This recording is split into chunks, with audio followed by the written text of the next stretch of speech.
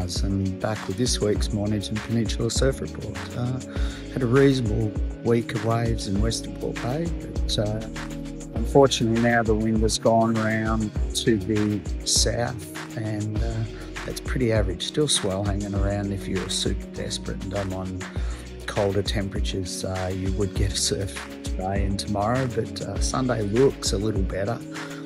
Looks like the winds are going to be light and then tending a bit more southeasterly, and a bit of sun around, and then the same into next week.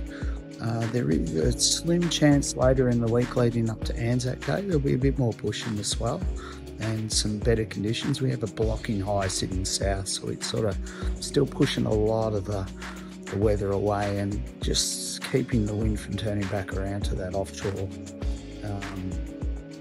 northerly aspect. So this week I would suggest Sunday, maybe Monday, and then later in the week we could be the best days for waves. Nothing exceptional, but you will get wet. So hopefully you're getting water, and I'll see you next week.